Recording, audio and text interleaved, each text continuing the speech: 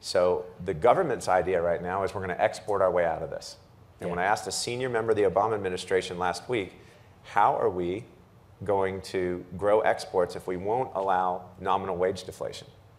And he says, we're just going to kill the dollar. And I said, okay, more you mean. So that's the only answer. That's a dead answer. It's a dead answer, but that's where we're headed.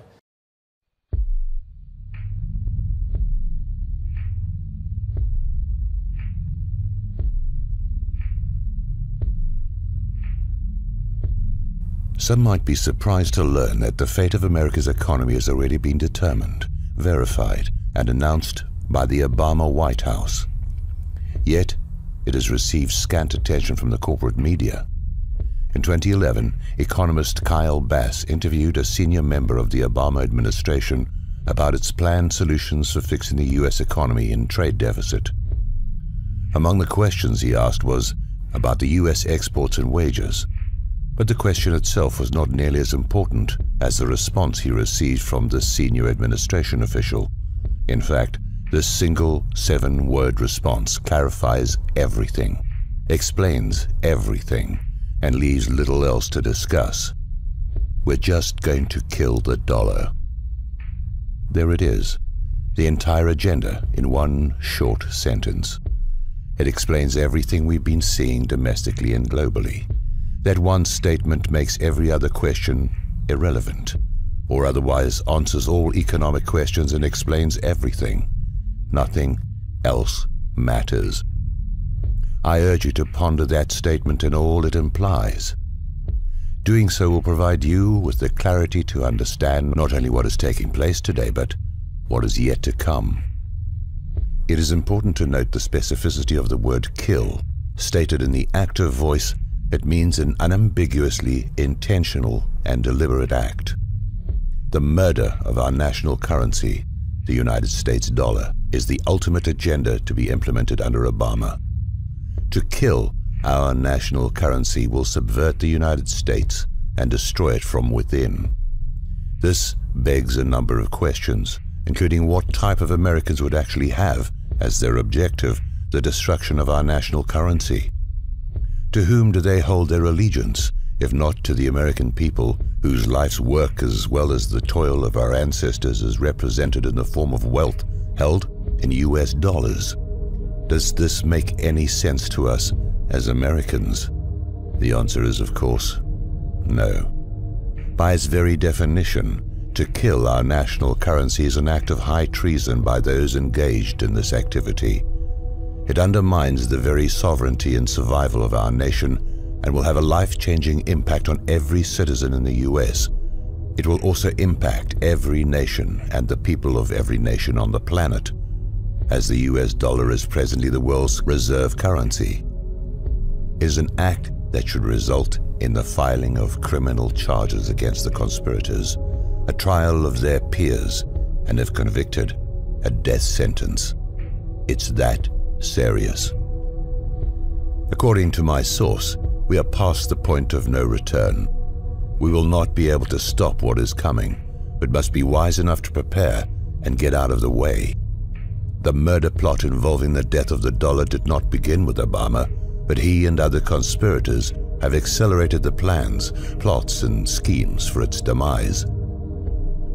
The ultimate objective is to implement an international currency in tandem with a system of global governance. The problem is that most people are not thinking large enough, nor do they understand the magnitude of the lie. They are not seeing the larger picture as their focus is diverted elsewhere. For example, they focus on various tentacles of the octopus, such as the gun confiscation initiative, the DHS armament acquisitions, and economic woes as independent and unrelated events. They are not. Meanwhile, others continue to adhere to or even perpetuate the dual-party meme of governance, holding dearly to the notion that there is a practical difference between the Republican and Democratic parties. Have we not seen sufficient evidence that they are now of one party acting in concert with each other? They cannot see the collusion and backroom deals and continue to hope that the next election will finally change the unchangeable continuity of agenda. Most of the elected officials are on board with the subjugation of the United States to a global system of governance.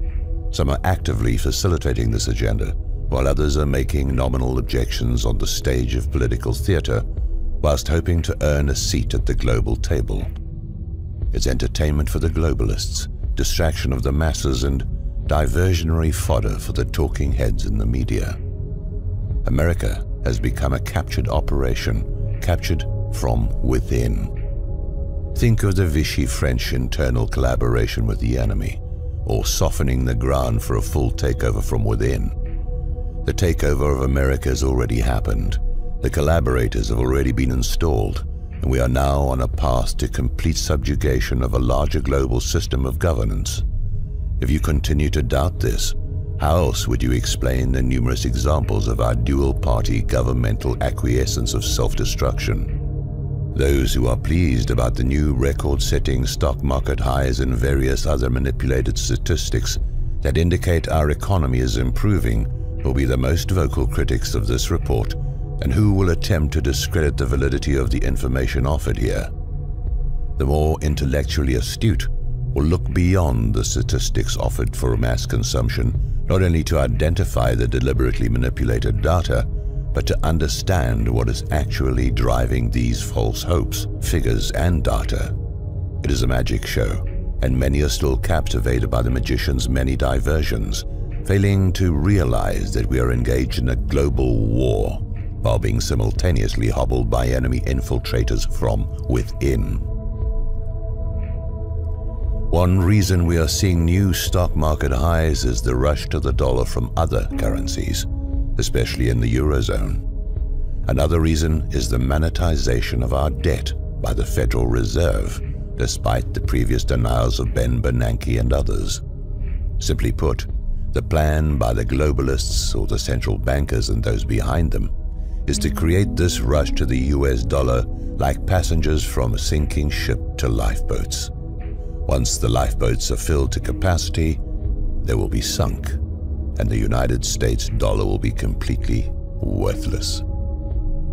As in such a scenario, many will not make it. Many will die from what is coming. The level of evil behind this plan is incomprehensible to the normal human mind. We are at war with Russia. After removing Gaddafi from power in Libya, the Obama-Clinton Black Ops plan was immediately put into action. Benghazi was a logistics hub for arming the anti-Assad terrorists by our own State Department, covert operatives who were shipping millions of tons of weapons to Syria via Turkey and other staging areas. Russia was aware of our actions, and through the attack at the CIA Operations Center in Benghazi by proxy forces, exposed this operation to the world while putting a stop to this operation. It seems that everyone except the Western media reported what had taken place. The dirty little secret, which explains why we have not been told the truth about Benghazi, is quite simple.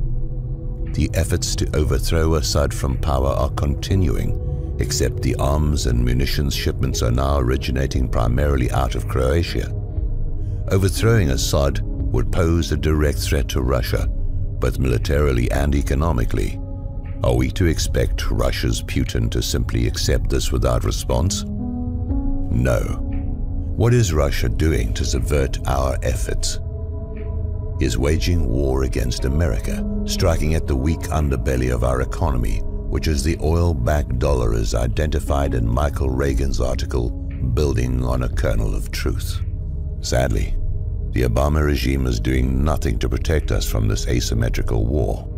It's as if they are allowing it to take place. Although it was reported in the New York Times, few have paid attention to last week's meeting between Chinese President Xi Jinping and Russian President Vladimir Putin in Moscow. But it was an extremely important event in terms of the planned murder of the US dollar. An alliance is being forged between Russia and China to replace the US dollar as the reserve currency, already severely weakened by the policies of those in power, with a gold-backed currency. While reports do exist that cite the hoarding of gold by China and Russia, they are purposely underreporting their collective reserves. Meanwhile, Americans can't even get honest answers to the amounts of our own gold reserves held in Fort Knox or the Federal Reserve.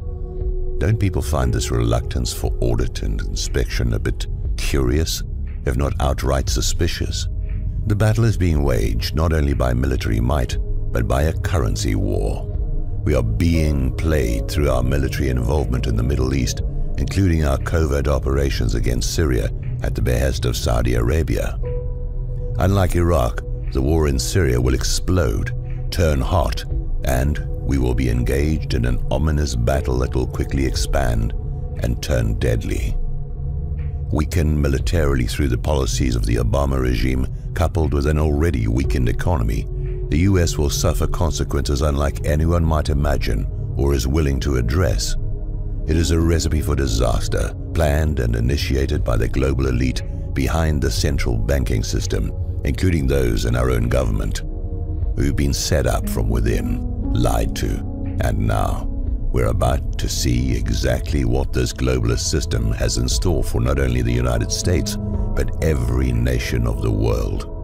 It is critical to understand that the takedown of the US will be the result of an asymmetrical war that includes the weakening of our military, our economy, and a direct assault on our ability to keep the dollar as the world reserve currency and protect the free flow of oil and energy to the United States. Within the last week, China held a surprise naval exercise in the South China Sea. Meanwhile, Russia displayed their resurgent military might in the Black Sea. These exercises were conducted as US military forces are spread thinly across many areas of the world. Is anyone paying attention here? Just as certain a collapse of the dollar is coming, so will be chaos on the streets of America caused by this plan to kill the dollar. The central bankers and the leaders selected to govern each country have effectively used the Hegelian dialectic to implement their agenda. Just as stated by George H.W. Bush on September the 11th, 1990, their predetermined solution of a new world order is being formed before our very eyes. They've told us what they are doing, but we have chosen not to listen or failed to understand what was being said. The US has always been the firewall against the globalists. By their persistence, infiltration of global elitists into our government, and covert subversion from within, we are being led to slaughter. A view from space, looking at the larger picture of events for which many have questions, a clearer picture emerges. There will be some who dare to resist the pillaging of our bank accounts, the erosion of our rights, and the enslavement that comes with the dismantling of America. The dust clouds visible on the far horizon that watchmen have been reporting for decades can now be seen as an attacking army of barbarians whose fighters are now on the ladders and cannons are breaching our empire's outer walls. Who knows how long the inner walls of our empire will survive the next wave of their coming attack. Perhaps Ernest Hemingway said it best in referencing John Donne from his novel of the same name. And therefore, never send to know for whom the bell tolls. It tolls for thee.